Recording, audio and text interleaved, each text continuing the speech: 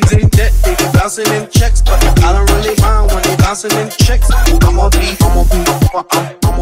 Everybody, hey, I can't believe this Worst to Best month is almost over. I hope y'all enjoyed it, but I'm gonna get to the video because people like to click off. So anyways, do Worst to Best thing, Happily Never After. I have watched this movie. This one's on Amazon, and I think the other one's on Amazon too. It's on HBO Max. There's quite a few places. So y'all know that I love anything nostalgic, right? This one was about fairy tales, okay? So in second place, I would have to put the of course, the one with Snow White, because I'm sorry, Snow White is just one of those princesses I don't like.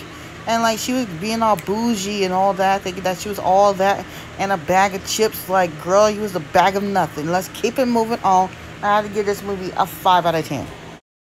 And this one was so cute because it was Sarah Michelle Gellar and Fritzy, whatever, Prince Jr. was in this movie. And like, they're married, and they were married at this time as well as this movie. Like, she played Cinderella and he played the prince. And Sigourney Weaver was in this as like the villain. And what was I going to say?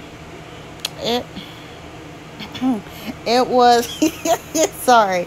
Damn it, I hate when people distract me when I'm trying to film.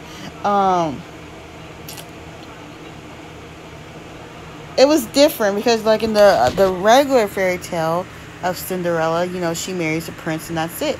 This guy was not the prince, okay?